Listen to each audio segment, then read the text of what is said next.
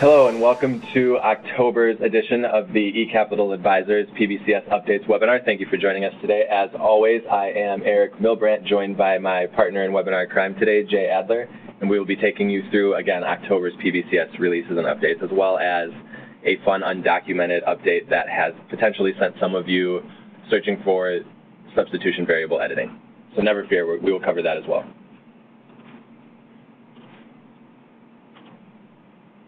For those of you that might be joining us or newer to these webinars and not know much about eCapital, we would just like to give you a quick background. So we are a full-service technology and advisory management consulting firm dedicated to all of our clients through building long-term relationships.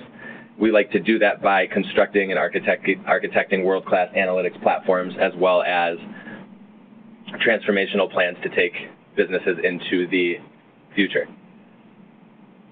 We like to take our commitment far beyond deliverables and really strive to understand all levels and all functions within our organizations to provide ongoing excellence and keep the people we work with enabled, empowered, and accomplished.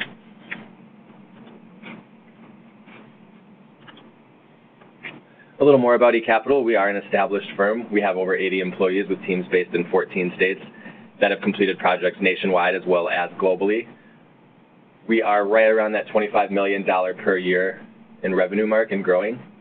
We've had over 300 customers, many of them in the Fortune 500 or 100 suite, and we really specialize, again, in advisory and technology solutions, covering a wide range of functions such as performance management, general business analytics through architecture, governance, cognitive and predictive analytics, which is really getting to more of the future world class, as well as visualization, and really helping our clients become self-service technology organizations.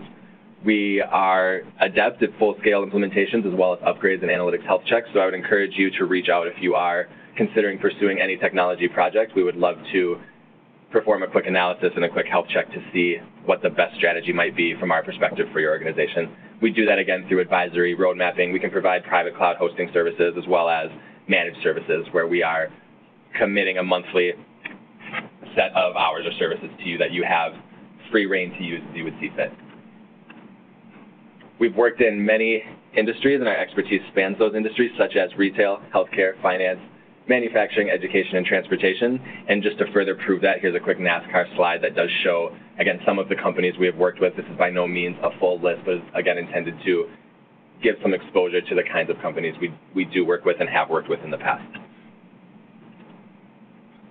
So, for those of you who don't know, my name is Eric Milbrandt. I'm a senior EPM consultant here at eCapital. I've been with the organization for over 5 years and have about a 10-year career in technology and finance, and I'm joined today by Jay Adler, who has been with eCapital for about 3 years now and also has a career heavily anchored in finance and technology.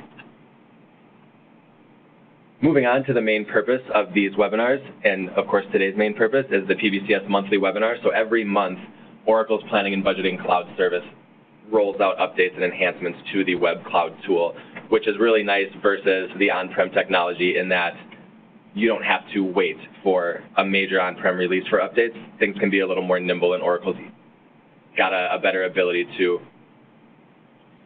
provide updates and enhancements to things that might be causing great pain or complaints from their user base. So a little more about what PBCS is again, it's the cloud-based software suite really for Oracle's Hyperion and Planning Space on-prem service, which is going to be the future. Although there will be recently announced a version 12 for the on-premise Hyperion Planning and Space, the idea is that eventually everything will roll onto PBCS over the next decade or two. That said, there are still plenty of people using the on-prem, so it's by no means dead or dying, but there's definitely a push towards cloud as this is the future for most technology applications. So again, full service planning and budgeting suite, faster innovation, faster deployment through lower cost and lower risk. So an example, you're not buying servers and hardware to roll out this tool. You're not installing and going through all of the firewalling and some challenges that a lot of on-prem server installations have. And so the idea is that people can get up to speed with proof of concepts, frameworks, and simple applications much quicker and at a much lower cost in the cloud tool. And not only that, they have the benefit of Oracle's optimized hardware, optimized uptime and configurations of everything so that things are running very, very optimized on the cloud end. And so some of those responsibilities are kind of shifted off of internal IT organizations and onto Oracle so that business users and model builders for PBCS can focus on those activities. Also, don't forget about EPBCS, or the Enterprise Planning and Budgeting Cloud Service. This includes some pre-built modules for quicker rollout and for some more out-of-the-box functionality to get people moving along a predefined framework quicker. This includes modules for project planning, financials, things like income statement, expenses planning, workforce, your human capital management, and capital or CapEx management. This is a little costlier on a license basis, but does, again, include that increased functionality. There are updates rolled out to PBCS, but some are EPBCS specific, and those may or may not be included in every monthly release. So again, just EPBCS is really striving to have tools that really serve all functions individually as well as wholly for any organization through that enterprise planning cloud philosophy. As everyone knows, the SmartView add-in is the key way to interact with not only on-prem but cloud PBCS through Excel, Word, and PowerPoint, Excel, of course, being the most robust tool. And PowerPoint has, of course, that nice functionality of having direct database connections to slides that can be updated every month for management executive presentations to board of directors or things like that. So to jump into the main purpose of today's webinar, we will now talk about the new features. New in October, we have not as many updates as folks are probably used to in previous months. Just some EPM Automate updates, some task list changes, some service settings for FR, and some other navigational changes for maintenance and master detail relationships, which we'll get into in detail. Another thing that's nice to know is as these releases come out and they're tested and more users are joining the platform, Oracle does maintain a Cloud Customer Connect philosophy, which leads to publications of new release info, upcoming events in your area or nationwide, and Q&A forums. All of this is to say that this is really geared towards building a community that helps Oracle gather and ultimately implement feedback, and they ask that feedback be mailed to epm._ww@oracle.com, and in the body they request that someone is inquiring or providing feedback be stated, and also that the cloud service be indicated for the tool feedback is being provided for. So we encourage people to use that. Oracle does actually pay attention to that stuff. So this month, the enhancements and updates were rolled into the test environment. As everyone knows, you get a test and production instance with PBCS on October 5th, and they will be hitting production on October 19th. Another thing we want to call attention to from last month is that there was an undocumented change in the way that substitution variables are edited. They have moved away from the old location, and now you can find them under the navigation menu, under Tools and User Variables, and there's the Substitution Variable tab, which allows administrators to edit, design, and change substitution variables as well as their values. So if anyone's kind of misplaced those, it wasn't your fault. There's just been a quiet kind of move, and so this is where they are now located. The next update, which has been fairly common in recent months, is there is a new version of EPM Automate, which again is that command line batch tool that allows automation and command line interaction with your cloud instance. The updates in this release include a couple new commands.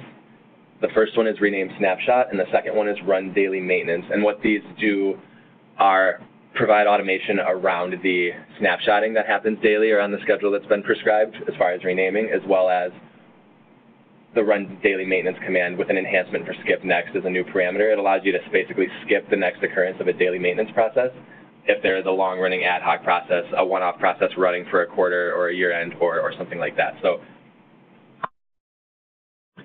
we'd like to include also the link on this slide, which is the place where Oracle provides documentation and syntax for all of these EPM Automate commands, which is really probably the best resource to understand through examples and Oracle speak exactly what's available for all of the EPM Automate commands and functionality. Again, and here's a snippet from that document. And as you can see, there's a usage, an example, and an actual syntactical example, which will show you exactly what these commands are doing. So as you can see, for example, usage, EPM Automate, initializing your EPM Automate tool, space, rename snapshot, your command, and then the snapshot name, which would be the current or old name, space, new snapshot name would be the new name. So again, very easy, very similar to Googling calculation function commands, such as @relative, if you were looking for documentation on the on-premise calculation functions. So again, a very helpful tool that we would recommend you check out if you're looking at getting more in-depth into EPM Automate. And of course, you can always reach out to us at eCapital. Another change in this month's release is task lists now include a dashboard task type. So as we know, task lists are kind of used to guide users through the navigation process flow or workflow order, or perform the order of steps that they should be performing throughout their budgeting and forecasting experience. And so if one of those tasks would be to print a dashboard screen or update a dashboard, you could facilitate that through adding a dashboard task type to a task list to point the user at a dashboard in order to help them perform a dashboard-related task. So that is a new add within task lists this month.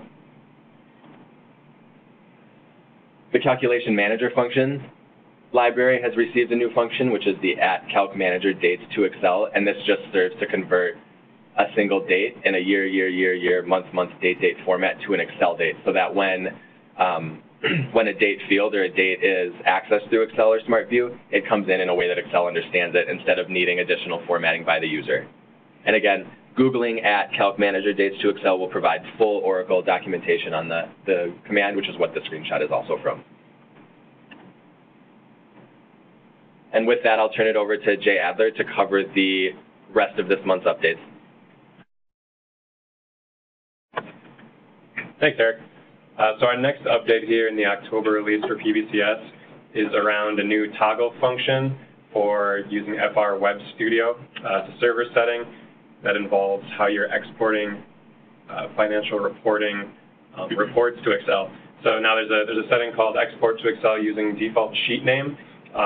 By default, this is set to false, and what this means is when you export your reports out to Excel, and this is how it happens currently, your tabs in the resulting sheet are named by default as they would be in Excel. So as an example, sheet 1, sheet 2, etc.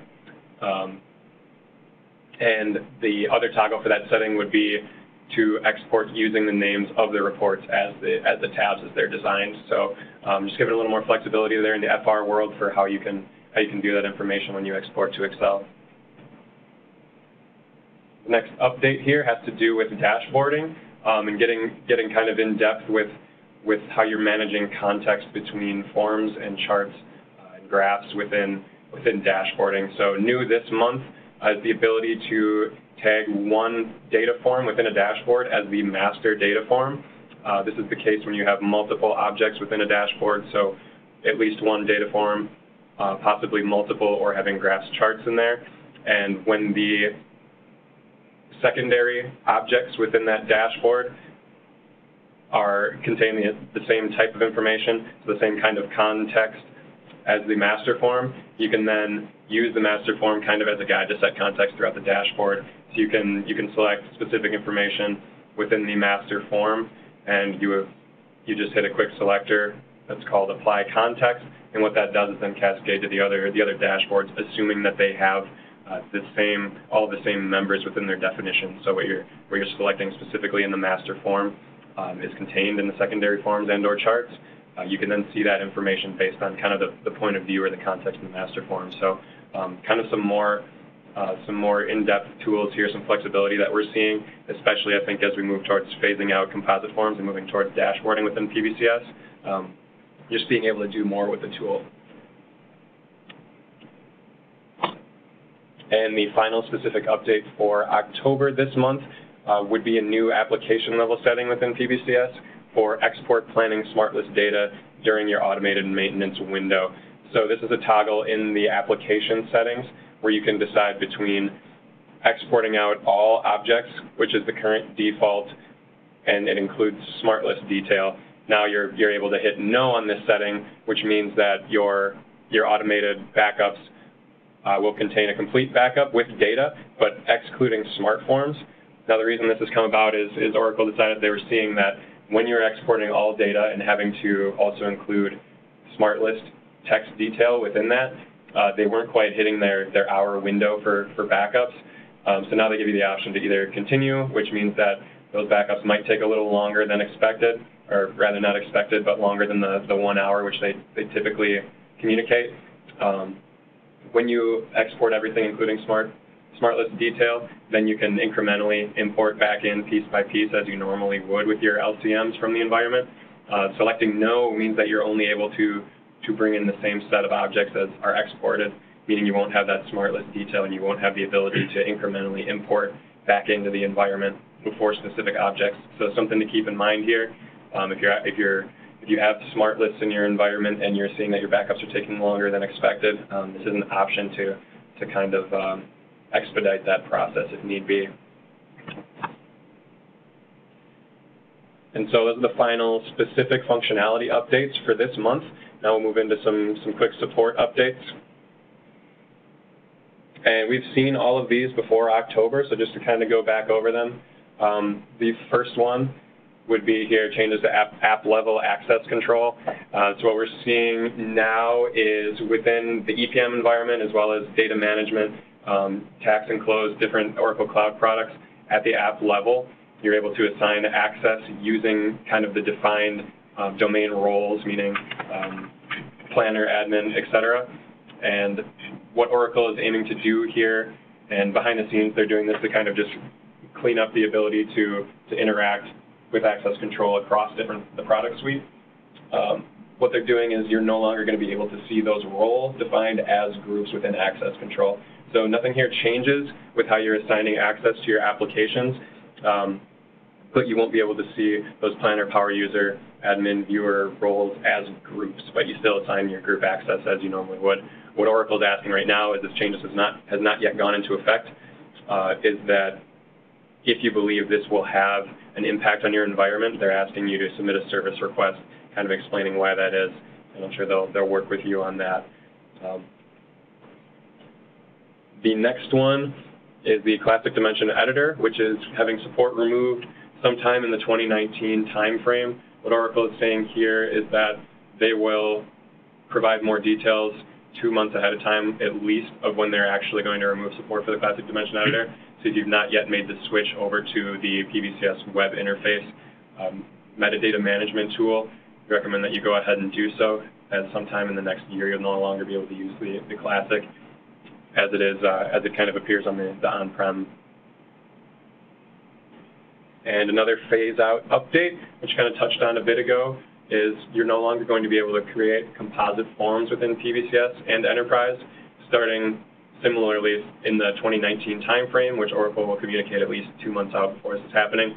So what they're saying is, and what we have started to do, is to start moving, instead of using composite forms, over to creating dashboards to be able to kind of perform that analysis using multiple data sets or related data and different charts, graphs, that sort of thing. So we're seeing that tool is becoming much more robust, and that's going to be the way of the future. So again, if you haven't started using dashboarding yet, we recommend that you do so to prepare for this sunsetting update that's coming up.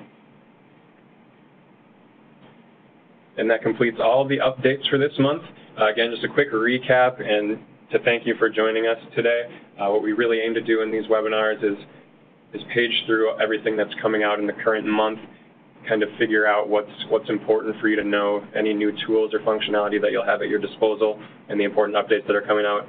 We look to present that to you in a timely manner so that you can prepare for the changes that we push to prod, so you can get kind of the most out of your implementation and your investment. And we do this on a month-to-month basis here at eCap.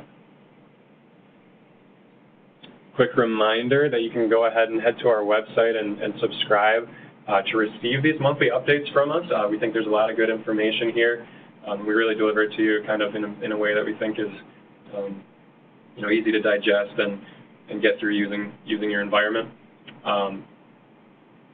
So we encourage you to do so, and we also have a repository out there for all of the previous monthly releases for PBCS. So a lot of good information to have, especially if you have a newer implementation or are just kind of looking to get some information about the products and kind of what you can do in your planning implementation. So again, this is Jay. I was joined earlier by Eric, who kind of led us off. We'd like to thank you for joining us this month. On behalf of eCap, if you have any questions about the Oracle Cloud Product Suite, or you have questions about specific business requirements you may have, or if the tools are right for you or what you can do with your existing implementation, please don't hesitate to reach out. We'll get back to you quickly, and we'd look forward to working with you and for you there on a number of different fronts. So thank you, and we'll see you next month.